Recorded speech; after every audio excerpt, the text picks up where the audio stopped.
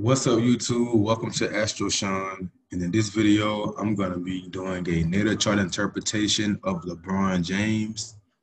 I wanted to get this video out before the end of Capricorn season because I've been thinking about doing a series in which for each season, I'll do a celebrity or prominent person's birth chart per their sun sign. So come Aquarius season, I'll find an Aquarius and I'll do their birth chart. Same with Pisces and so on and so on. So with LeBron was born December 30th, 1984 in Akron, Ohio, making him a Capricorn. Now, first I want to get into some of the characteristics of his chart. In terms of his modes or his modality, he is mostly mutable, which points to him having a very flexible and changeable nature. He's probably someone who can adjust with the flow rather easily.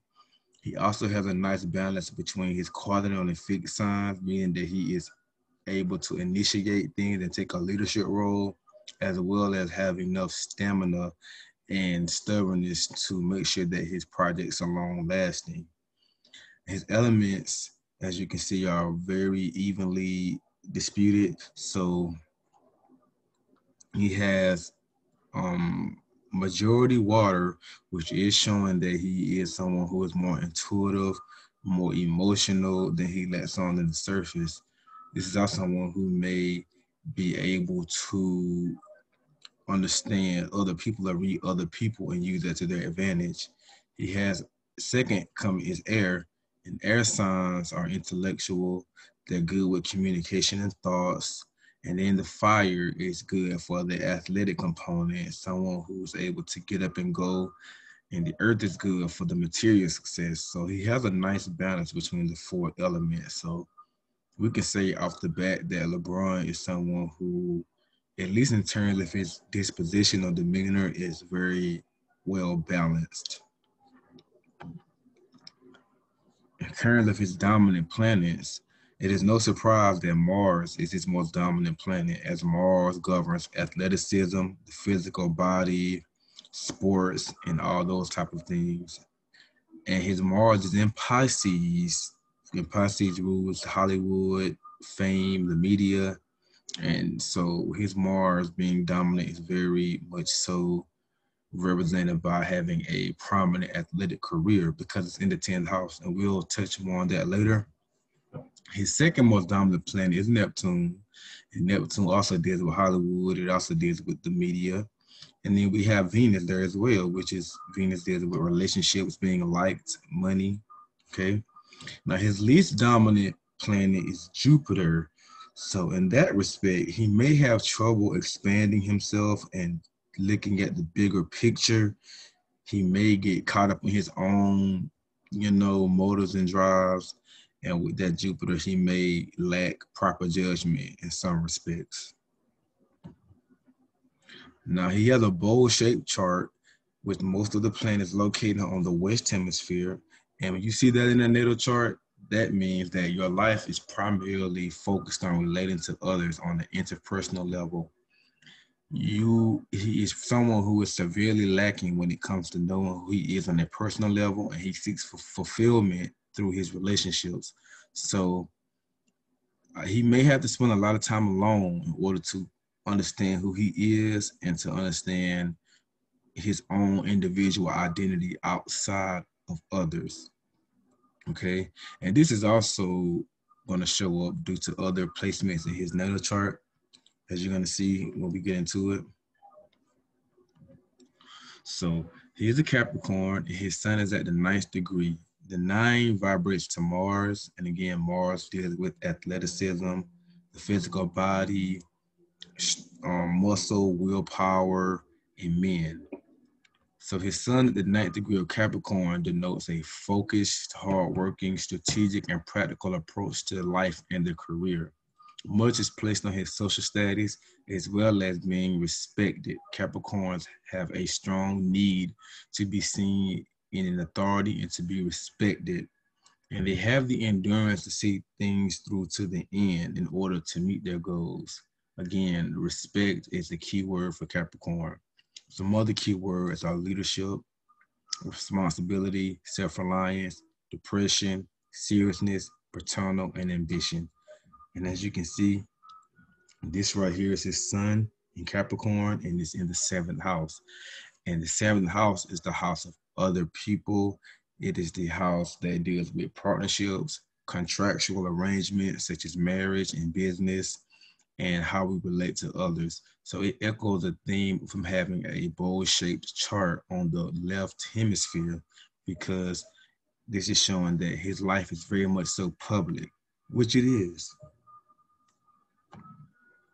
Now, the way his sun is situated, the sun in the seventh house denotes a life lived for other people. Partnerships, marriage, and business are of the utmost importance to him. Without others, he feels empty. His life purpose is to relate to others while maintaining his own sense of self, which is the challenge of the seventh house. This also tends to produce a rather dominant marriage partner.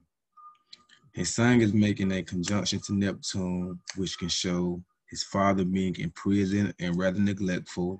This can show him having a weakened ego or a dissolved ego. And this is the sun that can deal with having that Hollywood life, but also being somewhat of a corporate slave. And I say that because Neptune rules slavery and Capricorn rules corporate or corporations. And as we all know, even though he's a celebrity, the NBA is a very powerful organization. And so they obviously wield a lot of influence over him, and they're the ones that are in charge.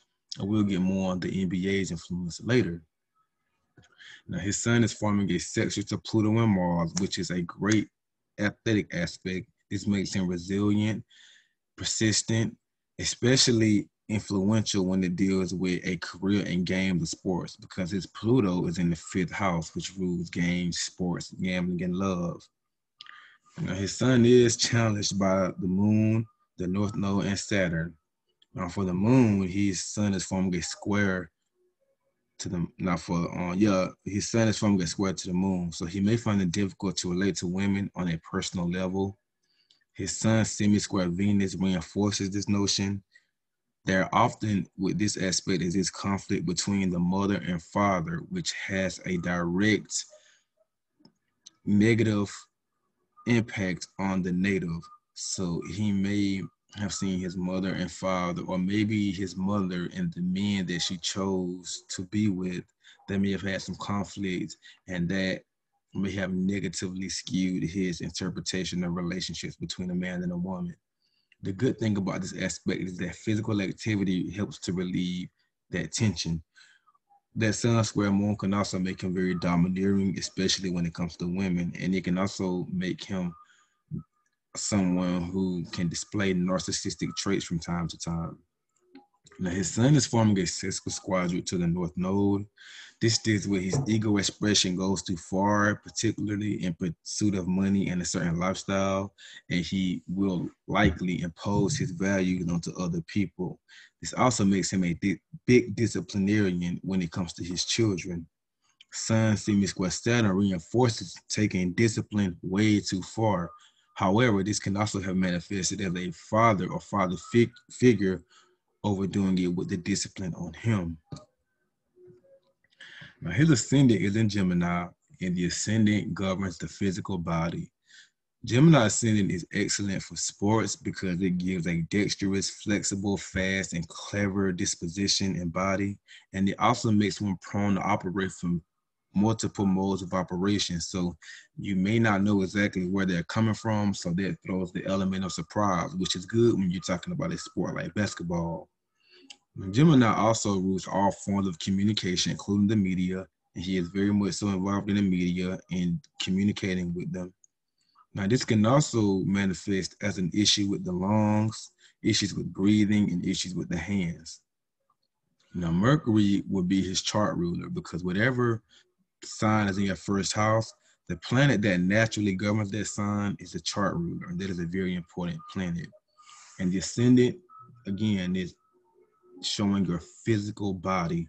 So with his Mercury and Sagittarius, naturally that can make him a very large person, because Sagittarius is ruled by Jupiter, which is the largest planet in the solar system, in our solar system, and can fit all the planets in it at least once. So it is a huge gas planet. And this Mercury he has formed a conjunction to Uranus. Uranus is about things that are unusual or shocking. So this can produce an unusually large and unconventional size. He is 6'8" and 250 pounds. So again, unusual. He may throw people off guard in person. Like, damn, I ain't know you was that damn tall. Damn. Now, this conjunction also makes him very group oriented. However, he prefers to be the boss and authority in said groups. He also likes to expand and have deep conversation with people in his immediate environment. And this can also make him a humanitarian as well as duplicitous and willful. A sibling or neighbors or distant relatives may have also wielded a strong influence. Okay.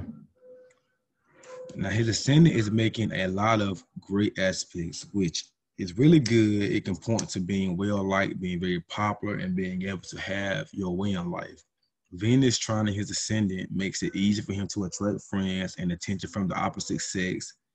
Venus ruling the fifth reinforces sports and games, and this can also show him having a friendly and sociable demeanor, at least on the surface, which can generate a lot of admiration, popularity, and being very likable.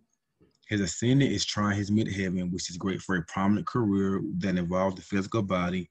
He's also very receptive to the public.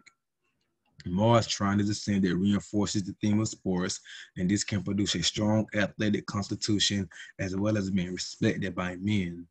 Pluto trying ascendant is very important in his case because it can make him very influential and lead a prominent life. Just by him being him, he naturally can inspire the lives of other people for good or for worse. This aspect also can produce physical regeneration from injury. So a lot of big time athletes and athletes in general will suffer a lot of injuries with the physical body. So with him having Pluto trining his ascendant, that is showing that he is more easily able to heal from injuries. This is also good for money. He has Neptune opposition the ascendant, and Neptune is showing the injury aspect of it, particularly to his knees, teeth, limbs, bones, and skin. And this can also make him rather deceptive and spoiled. There's much hidden beneath his outward personality when you have Neptune opposing the ascendant. Okay. He also may have to take some pain medication or something to help ease the injuries and things like that and to deal with the day-to-day life. Again, this is a picture of him representing his stature, 6'8", 250 pounds, evident by Mercury, his chart ruler being in Sagittarius, conjunct Uranus. Now, I also want to speak about Cancer being in his first house. So he's a Gemini ascendant, but as you can see, Cancer spans a large portion of his first house. So that will make the moon, which rules Cancer, his co-ruler. So the moon as a co-ruler means that women, especially the mother, are going to be instrumental in his life, and they may have influenced his athleticism because he has Mars on the 10th. Now, upon doing some research on this, Gloria, his mother, gave him a miniature hoop as an infant, probably because he was so damn tall as a child. This also makes him emotionally responsive to his environment, and a lot of freedom is needed in his personal life, mainly due to his work routine.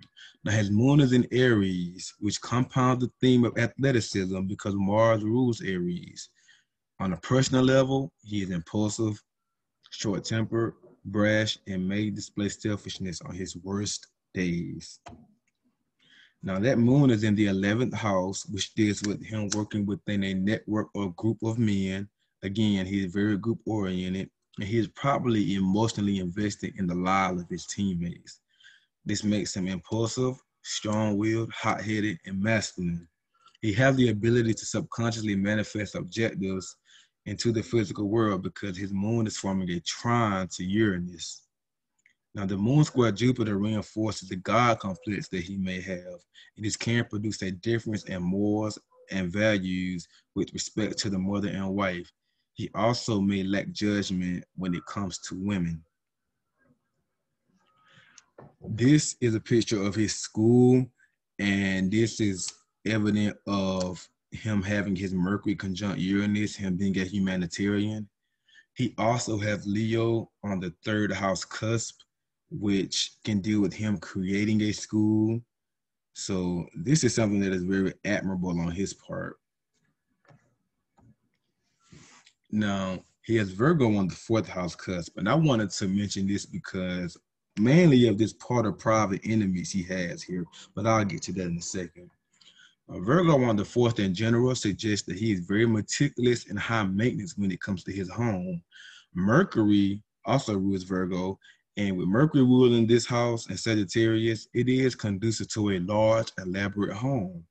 Now, his father figure may be very critical, and he himself may be very critical of his own kids. He is also critical and hard on himself, and this can produce someone who is insecure deep down inside. He may have a hard time winding down at home, and that can produce a nervous stomach on his worst days. Now, the part of private enemies suggests that his housekeepers or people that work for him can double as enemies. So he may want to be careful with the way he treats his housekeepers. You know, again, he may be very meticulous, someone who is like, I want my shit to be done this way. You need to clean it this way, do it this way. And if he is talking to them in a very derogatory way or coming from that Capricorn point of view, you know, sometimes Capricorns can be very condescending, even without intending to. Sometimes they know exactly what they're doing. But in that respect, he can create enemies for the people that work for him, in particular, his housekeepers. Now, the next portion of this video is going to be focused on his relationships. So the Ascendant deals with the self and the physical body.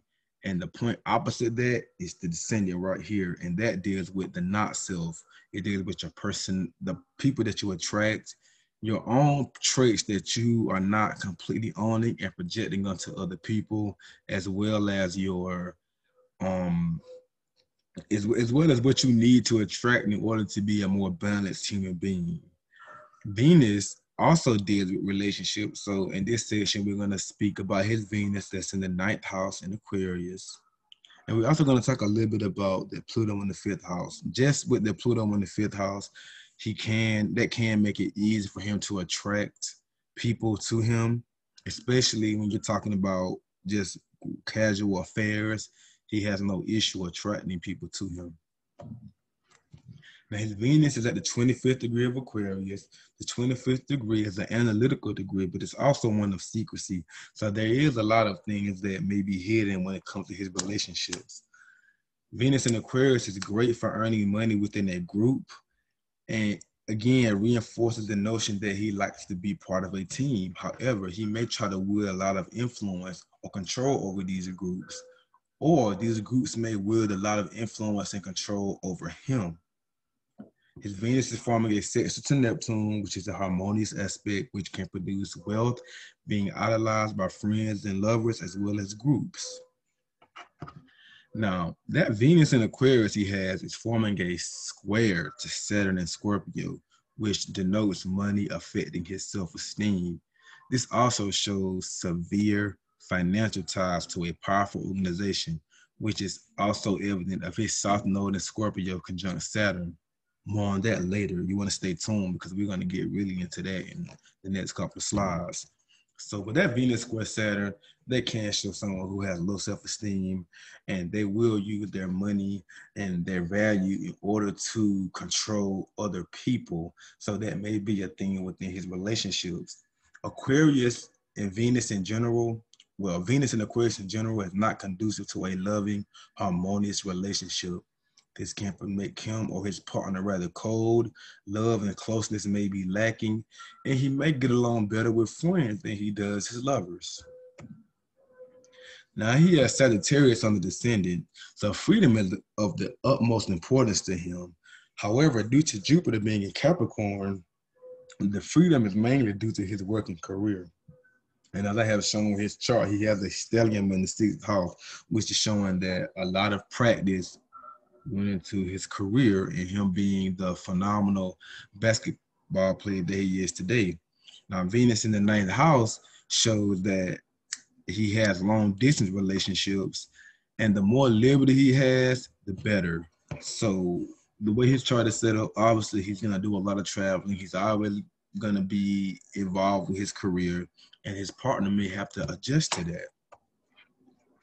Now, Venus in the ninth also deals with exotic love, vacations, financially beneficial contracts. The theme of freedom and relationships is strong, attracting a large amount of money, being adored by many, especially women.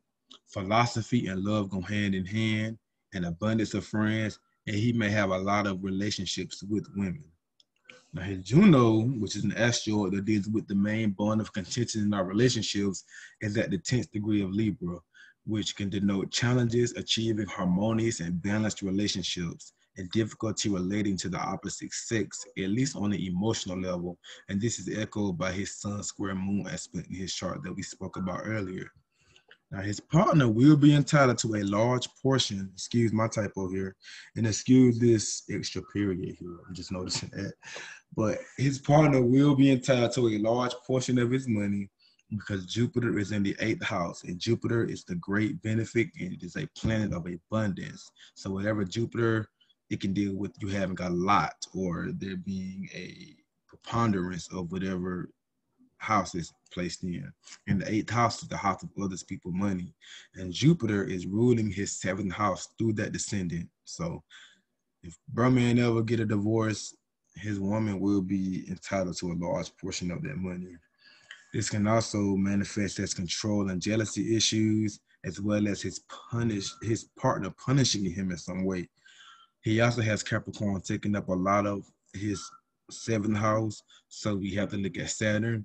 And Saturn is in Scorpio, which reinforces the theme of control and jealousy. Now, this portion will be about his career. So when we talk about the career, we want to look at the midheaven and Saturn. So with Mars in Pisces on the midheaven, his physical activity is channeled through his career. He must be someone who is emotionally tied and devoted to his career. This again can make him a corporate slave and also prone towards scandal. Sun parallel Uranus reinforces him working within a group. Sun parallel Neptune compounds the theme, because Neptune was Pisces, it compounds the theme of media, television, deceptive, and again, a corporate slave.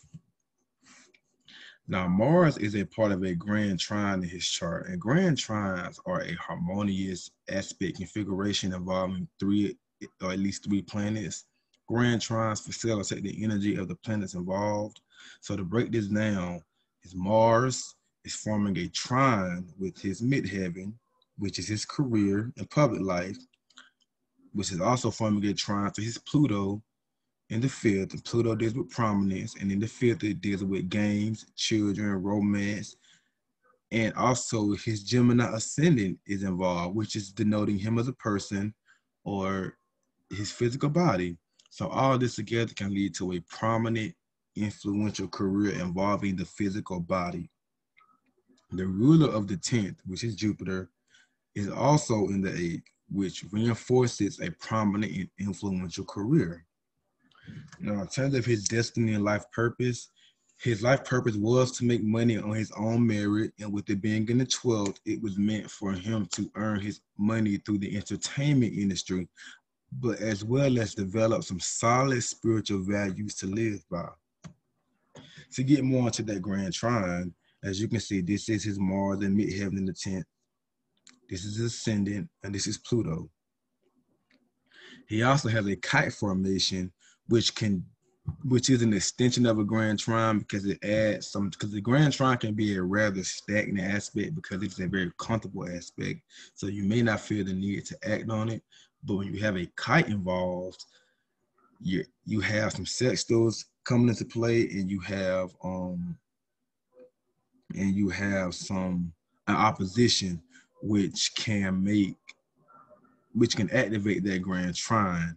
And when that happens, then you will be more prone to act on it. So a kite, you will see a kite in the charts of a lot of popular people, and grand trines can also manifest as winning a lot of awards, being award-winning, being breaking the mold, and just being someone who can really channel their talents and make them concrete, especially because we're talking about Mars, Pluto, and the midheaven here.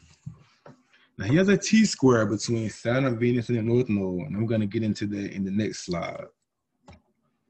Okay, so his Mars and Pisces does make him someone that is easy to be compromised, also with that Sun conjunct Neptune. Now, you combine this with his South Node, which is your past life profile, being in Scorpio, conjunct Saturn, that can deal with someone who is on, or at least very much so tied to a powerful organization, in his case, the NBA. So he may be financially as well as spiritually indebted.